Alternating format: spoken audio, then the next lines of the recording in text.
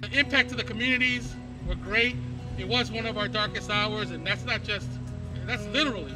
We had to shut off all the lights in all of South Lawrence.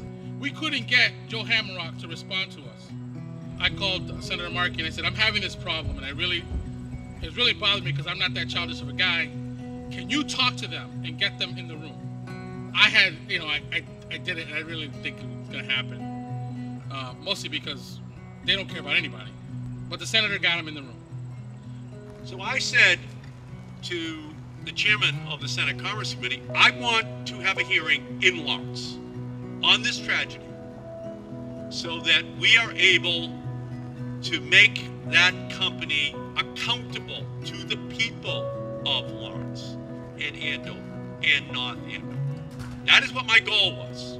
It was to make sure that those families who were suffering the most, especially the ones in Lawrence, knew that there was somebody on their side.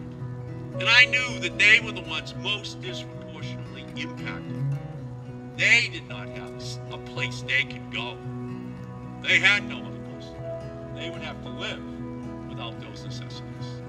So that's why I brought the hearing here, to make them accountable and to swear under oath that they would tell the truth, the whole truth, and nothing but the truth. So help me God about what the causes of that accident were and what they were going to do to make good for those families.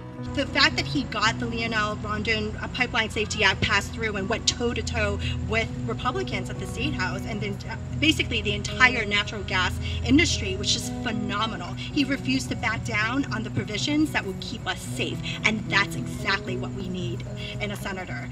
And so this catastrophe has left untold scars on our community. But with Senator Markey's work, we are able to heal and we're able to get justice.